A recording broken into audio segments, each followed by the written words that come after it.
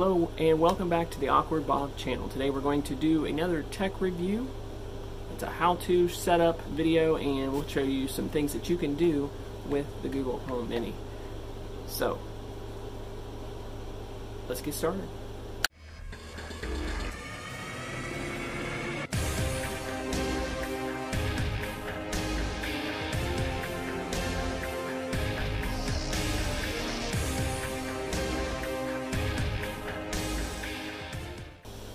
The Google Home Mini. So Google Home is made in 3 different sizes. They come in the original, which kind of looks like an air freshener. I'll show you that in another video. We have one of those too. The Mini, which is this, is going to be this size. You'll see that in just a moment. And the Max, which is a really big speaker and supposed to have really good sound, but it's extremely expensive. So we've got these Minis throughout the house. We love them for a lot of different reasons.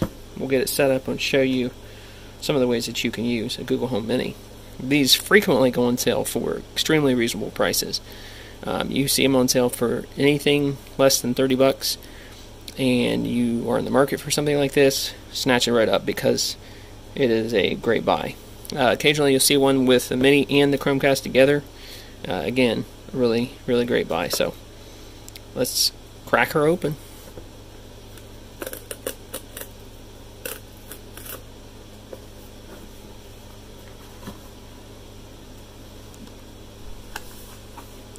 Look at that.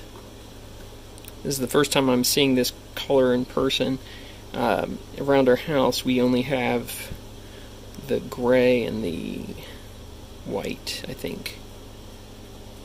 There's a charcoal and then there's like a black. And then they have an orange and then this really pretty blue color.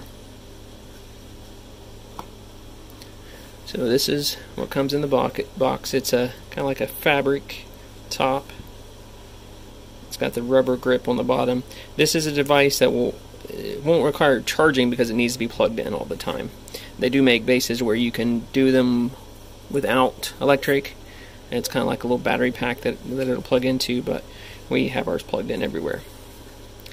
There's that.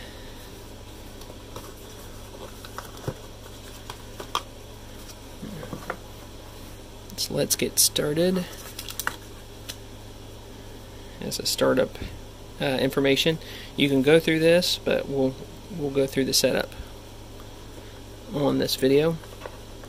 And then the power cord. This is a power cord specific for the Google Home, so you will I wouldn't use any other USB cable if you can help it. I don't know that there's a big difference between these and a regular one, but I would just stick with these. We have our power cord, the Google Home Mini, and let's get started. And this will give you some tips on the setup and what kind of things that you can say or do. We'll get into that right now. Alright, step 1 is going to be getting this plugged in. Now, if you don't have the Google Home app already installed on your device, your phone, or your tablet, go ahead and install that now. It's a Google Home app.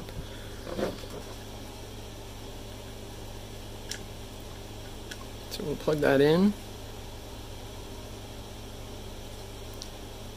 First time you plug it in, it's going to light up like this.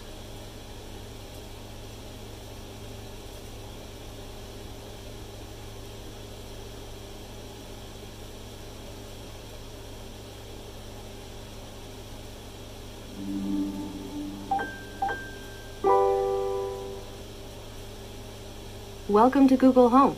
To get started, download the Google Home app on a phone or tablet. Alright, so when you open the Google Home app, if it doesn't immediately pop up, a lot of times it'll pop up here at the bottom that a new device is found. It didn't do that for me, and if it doesn't do that for you, you should be able to hit add. And you're going to set up a device. So it's asking you what you want to do. You want to set up a new device in your home. And it defaults to the home called home. You hit next. It's looking for devices, and it should find this one because it's still in the setup mode. Multiple devices found. Alright, so some of these are set up, but it's saying they're not. I'm not sure why, but this is how it should appear. Something like this. When you go through the setup of the Google Home Mini, is just clicking it. Okay, hit next. It's now connecting to it.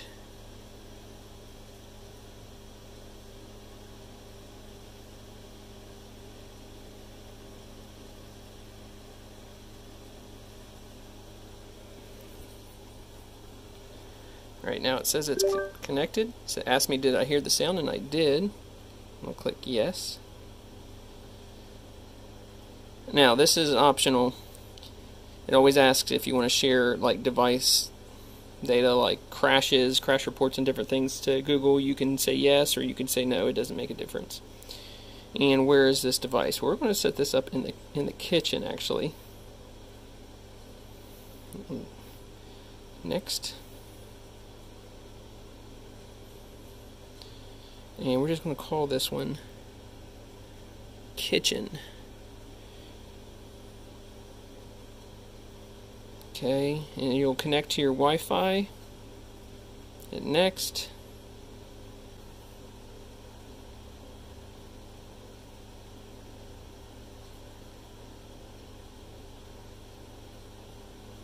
Hit next.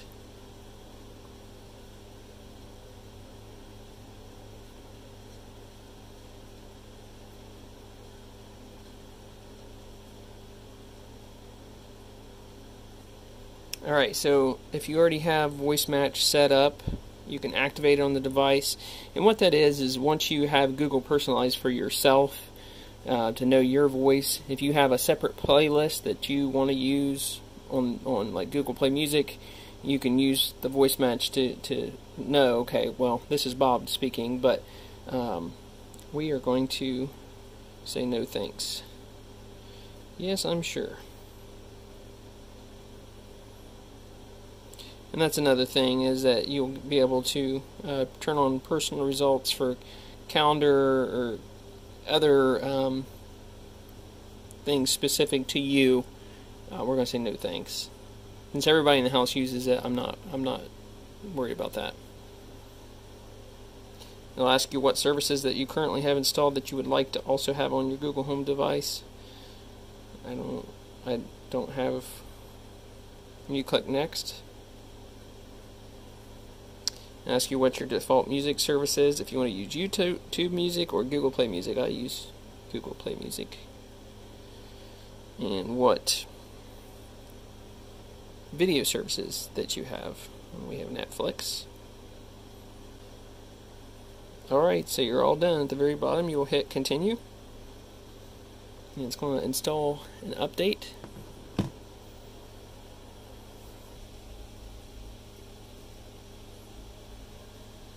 And now the device is ready. So we click continue.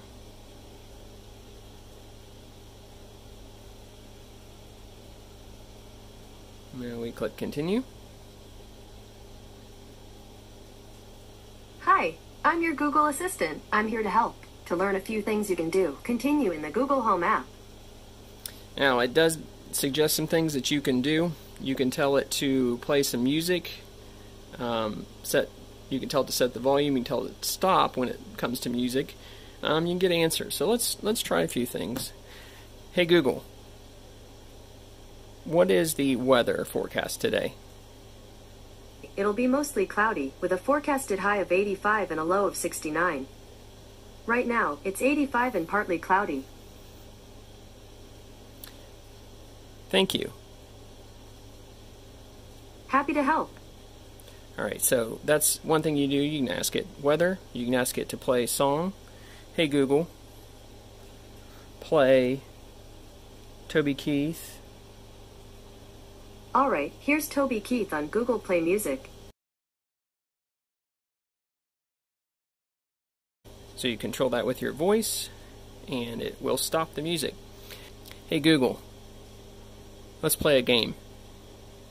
Alright, I have a few options for that. Mad Libs, Lucky Trivia, and Song Quiz, and more. Which one do you want to try? None. So there's Okay, no problem. there's some games that you can play. You can also do that. My kids like this. Hey Google, play Freeze Dance. It's time for Freeze Dance. Here's how to play. I'll put on some music and everyone will start to dance. When the music stops, everyone freezes. One more thing, Hey, Google. I'll be calling out. Stop. Are you sure you want to quit? Yes. See you next time.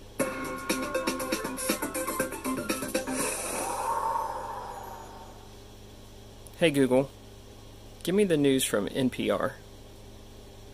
Here's the latest news. From NPR News Now at 2 p.m. today. Live from NPR News in Washington, I'm Windsor Johnston.